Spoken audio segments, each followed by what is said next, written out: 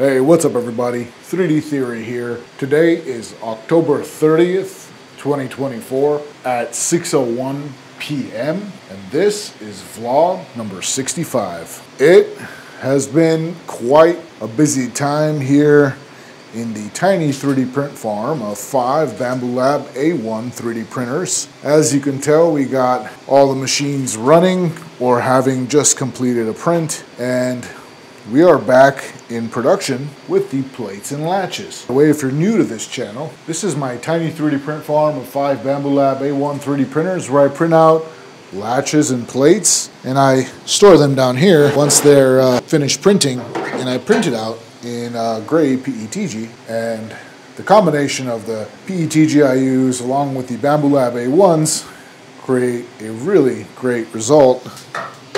And here's some of the plates that I print out, and likewise they really look great. We had a large order that was just around 300 units, and we had fulfilled that order by printing out these latches and plates, which attach to a larger product that I don't really talk about because the rest of the product is not 3D printed, and this channel focuses on 3D printing. And this here is our Bambu Lab A1 with AMS light combo with a top mount here that was 3D printed, and I use this for near empty spools of filament. So these will start printing with the full spool, and once it gets to a certain point where it's so low that it can't print out a full latch or a full plate with whatever is left on that spool, I throw it on here with multiple near empty spools, and it'll use the auto refill function that comes with this. So it'll start printing up to a certain point, run out of filament, switch over to another near empty spool and finish off that print. So we have, I think, about 10 sets that I've finished. So one left latch, one right latch, one left plate, one right plate's one set, and we have about 10 sets of those. And I'm building them out and we're shipping them out as quickly as we can. And as you can see here, the workspace is a mess. We got a bunch of trash here, box of filament that I've been using up. The table that was here that was kind of displaying all of these 3D prints that you can get on my Makeover. By the way, links in the description below. You can download this table, these pen cups and these thrones for your phone over there, along with this green character, all on my Makeover for free. But I had to take that table and start building units because the table that I build on is a little low and it hurts my back when I have to bend down, or not really bend down, just kind of really low to the ground. And I'm sitting there using a screwdriver putting it all together. I haven't been kind of uploading for about a week and a half, and I figured I'd poke my head in here and just kind of make a quick little hangout update video, just kind of talking about what's been going on recently. By the way, if you guys are interested, here is the black filament that I use, and I printed out a latch in that black filament. This is black PETG, and it honestly looks really great. And this is the same PETG that you see with those gray ones over there. And if you guys are interested in getting these filaments, there's an Etsy link where I sell my 3D Theory branded filament. You guys can find this on my Etsy shop. I also have a couple of cool 3D prints there that you guys can get as a 3D print, or you can download the file for the Lazy Day tray. It's all on my Etsy shop if you're interested. But nonetheless, it's been a real busy time. I think the last video I did was right before I went to the Black Ops 6 launch. There was like this event that was happening for Black Ops 6, and I went, played the game. It's a really cool game. I have just a small little short vertical video while I was sitting there playing it, and I'm gonna insert that in here. It was cool. It was a bunch of computers that was set up in a room, and everyone was just playing against each other. There's some real professional gamers there, and it was a fun game. Nonetheless, it was a great event. They gave away some merchandise like a jacket, a cap, a t-shirt, and whatnot. That was really cool then. But since then, I haven't really been making any videos here because it's just been so busy. I got a few orders where people purchased filament, which was really cool to see.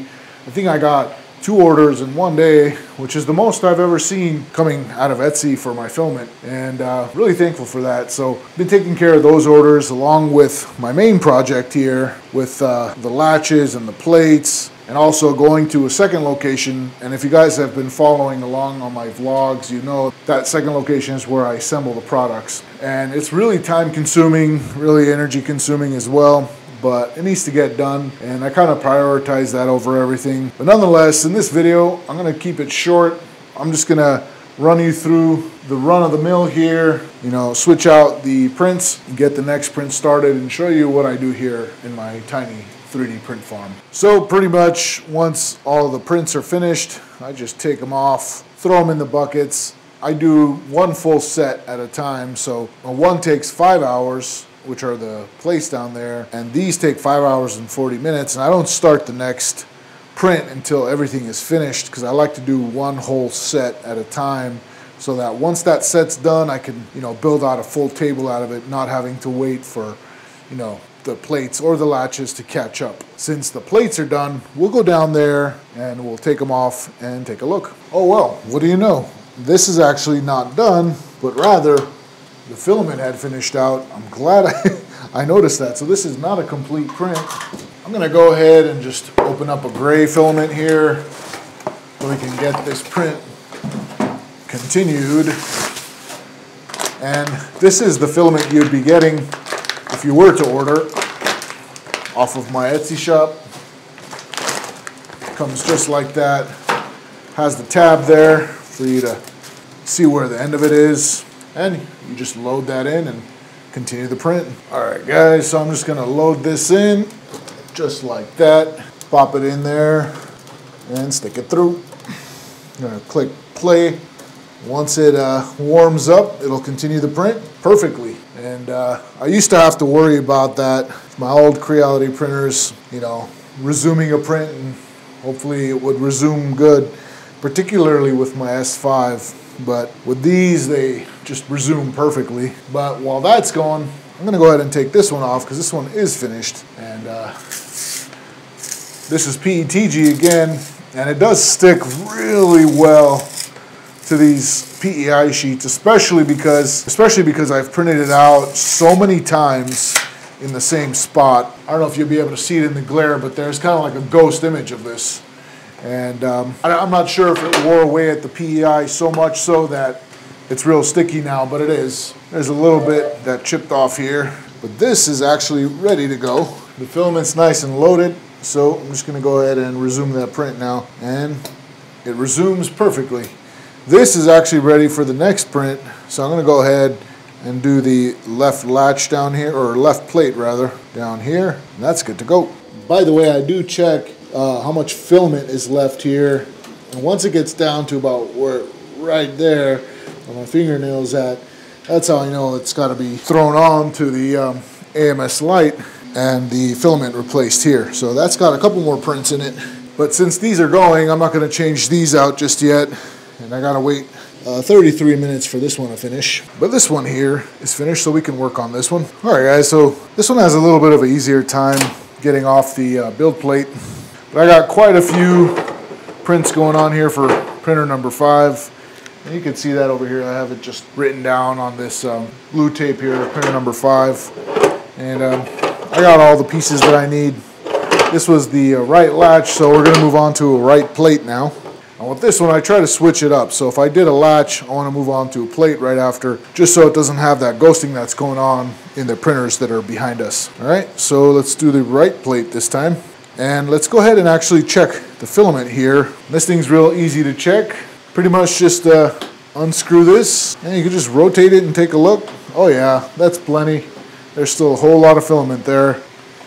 And you just screw that back in, and it's ready to go. All right, guys, so I'm gonna choose the one and only filament that's up there, and it's ready to go. Alright guys, I wish I had a little more for you in this video. It's just a run of the mill, and this is where the vlogs got started on our channel, is when we had to start building out these plates and latches.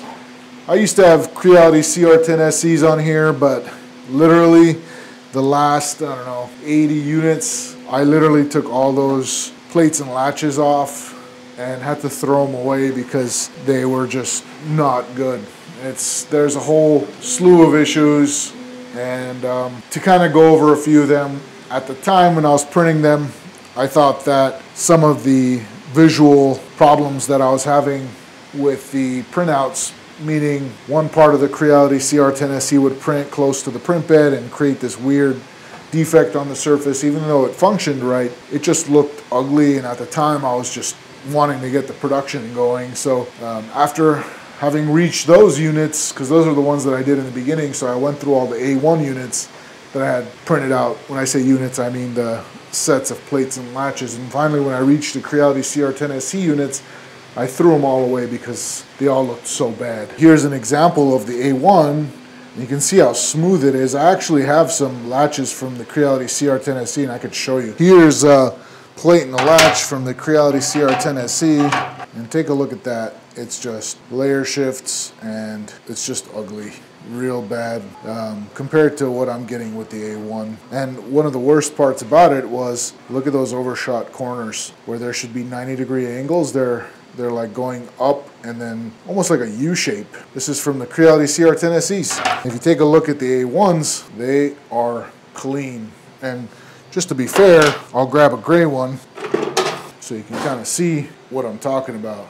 That is straighter. That's like close to 90-degree almost. Doesn't have that ugly overshot corner like this Creality CR-10 SE did. And so after getting results like that, the Bambu Lab A1 was having a huge sale at the time, and they just had finished up with their recall for that wire back there. And I bought these.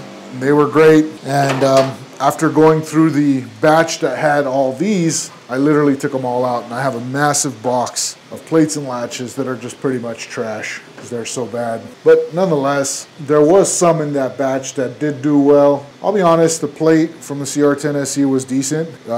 It honestly looks pretty good. So not complaining too much about the plate as much as the latch from the SE, but these finished up, and I'm gonna get to changing those out. So I'm gonna stop chatting here and get to work. And I definitely gotta bring this room back in order. But nonetheless, guys, that about wraps it up for today's video. Thank you so much for joining me. Until next time, peace, love, and joy.